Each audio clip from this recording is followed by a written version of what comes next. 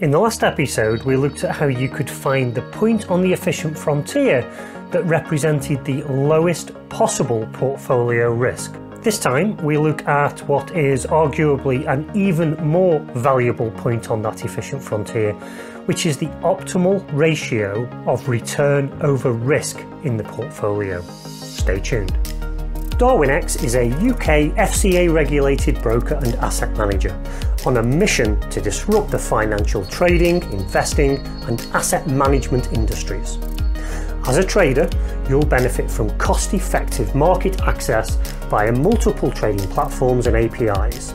These enable trading and investing in any US stock, over 60 of the most liquid futures contracts, FX and CFDs. You can even diversify your portfolio by buying and selling other traders' strategies as investable assets themselves. So, if all of that sounds interesting, learn more by clicking on the link top right now, or find further links in the description right below. Now back to today's tutorial. Let's take a quick look at a conceptual chart and then we'll get straight into Excel. So we'll start from where we left off, and the green part of the curve here is what's called the minimum variance frontier. And then the black part of the curve is what's called the efficient frontier. This is where we should be selecting our portfolio construction from. But the question remains, how do we know which point on this efficient frontier we should be using? And that's what I'll be attempting to answer today in an Excel example. So this is where we left the spreadsheet last time. We'd calculated the minimum variance frontier, as you can see here in blue, and then we also identified this point on the curve which represents that minimal risk value, and we did that using the Excel solver. So we're going to use a similar approach today in order to find the optimal point on this efficient frontier. So let's just make our chart a little smaller, and I have a template here that we quickly need to complete in order to do that. So we have our two weightings here, the first one for Cisco and the second one here on the right for Pfizer. I'm going to enter this as a calculation so that it automatically adjusts whenever we change the value of the Cisco weighting. So to do that, it's simply 1 minus the Cisco weighting, which gives us 70 in this case. And then we're going to take the standard deviation and expected daily return calculations and copy those into our new table here. And so because this is now dynamic, if I were to change this to, let's say, 40%, the Pfizer weighting automatically changes to 60 and the two values here auto recalculate. So just to check that we've got the right values being calculated, if we come here to our previous table and look at 40/60, we get 1.312 and 0.102. And so we know that these are being calculated correctly. Now, in order to find this optimal point on the efficient frontier, we need to introduce what's called the risk-free rate. So this is the rate of return you could expect to get with effectively zero risk. And of course, there's no such thing as zero risk, but the rate for a 3-month treasury bond is often used to represent that extremely low risk asset, because these bonds are effectively guaranteed by the government. Now, bonds currently, compared with historical values, are very, very low. And annually, somewhere in the region of 0.7% is what you could expect to get. But because we're doing everything using daily values, I'm also converting that below to a daily value. In order to do the optimization, we're actually going to use the Sharpe ratio. And that's because this tells us what that ratio is of return over risk, but it deducts this risk-free rate from the portfolio return to give us that excess return. And so the equation here is quite simple. It's the rate of return on a daily basis from the stock portfolio minus the risk-free rate of return, and then that gets divided by the portfolio standard deviation, which of course is a measure of risk. And so that's coming out on a daily basis as 0.0765. And so in order to maximize that ratio of return over risk, we're again going to use the Excel solver.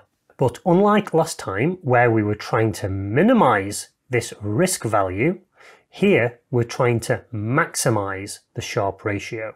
So if we open up Solver and we set our objective value, which of course is the Sharpe ratio here, and this time we want to switch this to maximize, and the value that we're going to change in order to maximize that will be the weighting of Cisco here. And of course the other values will automatically adjust as this value gets changed. So we click on solve, we can see that it's found a solution, so we'll keep that solution, and we can see that daily Sharpe ratio coming out at 0.081, and in order to achieve that maximal value we need just 7% in our Cisco portfolio with 93% in Pfizer.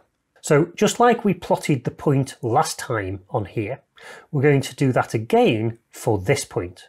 So I'm going to add another data series here, and this time I'll just call this optimal portfolio. The X value, of course, is the standard deviation value here.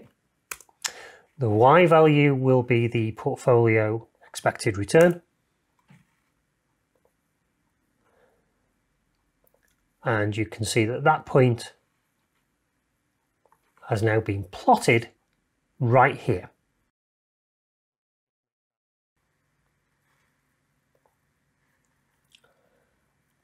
We'll just make that a little bigger, change the colour to make it more visible. There we go. So here we have minimal risk value, and here we have the optimal portfolio value.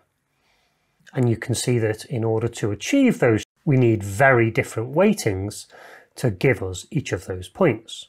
Now, if we look at the individual values, these begin to make some sense, because to get the minimum risk level, we need a much higher percentage of Cisco stock.